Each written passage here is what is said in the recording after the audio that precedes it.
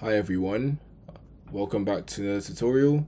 Today I'll show you how to harness the power of Zetaforge's AI pipeline application.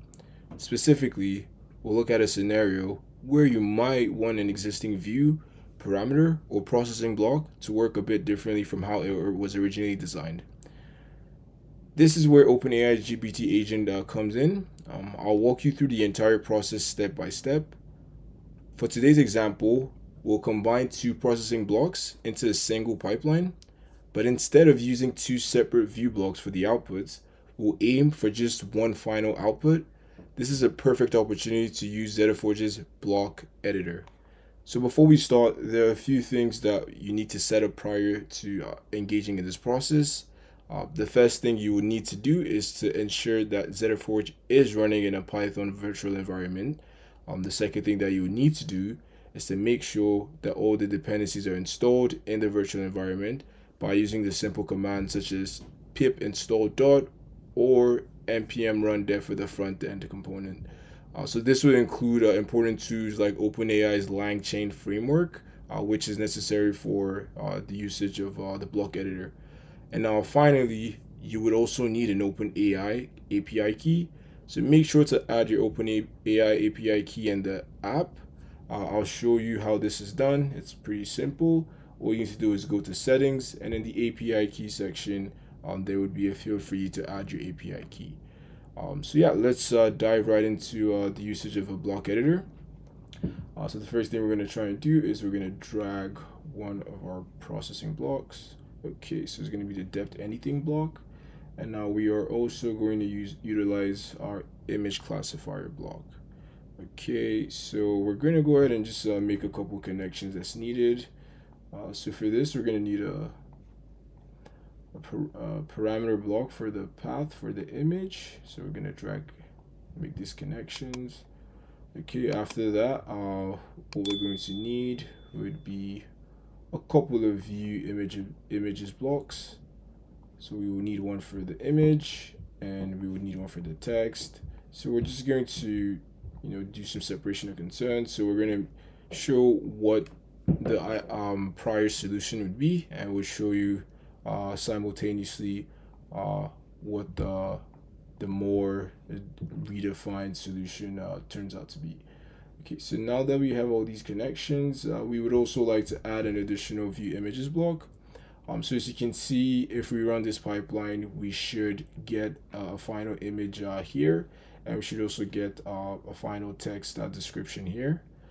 So we do want to make sure that we are also able to use just one block to show the final output.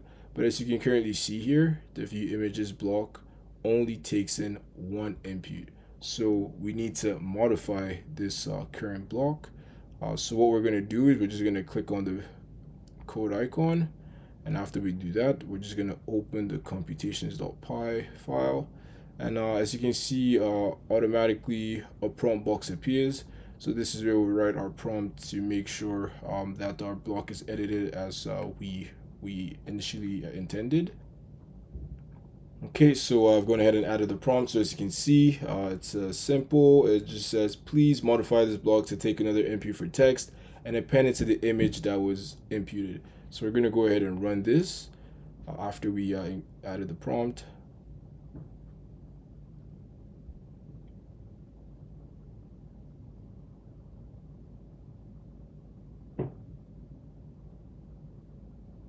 Okay, could take a little while.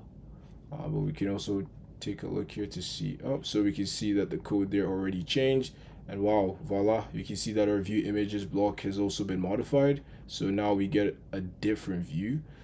So again, it's very possible that you're not able to get this on the first try. So if the instructions, the prompt that you give it don't work on the first try, you could always delete the version that you're currently at, and you can rewrite the prompt. So it's very typical. Just adjust your prompt for more clarity and try again.